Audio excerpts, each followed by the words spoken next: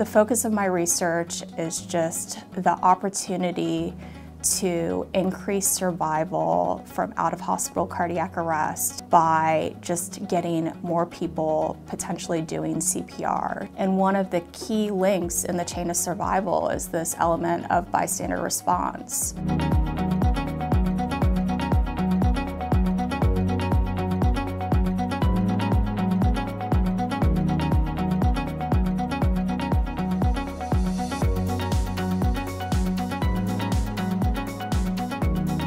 If we get more people just acting, this can actually increase survival twofold.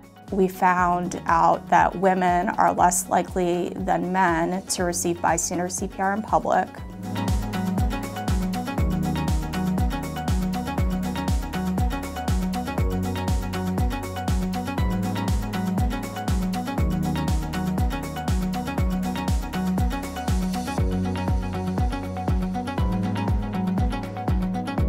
We're having people train on a half-torso mannequin that was actually had more of the male anatomy and not the female anatomy. So what different companies have done since then is come out with a mannequin that has more of the female half-torso. The bigger message is that anybody can be a lifesaver. And so just taking the chance to call 911 and push hard and fast in the center of this person's chest could save a life.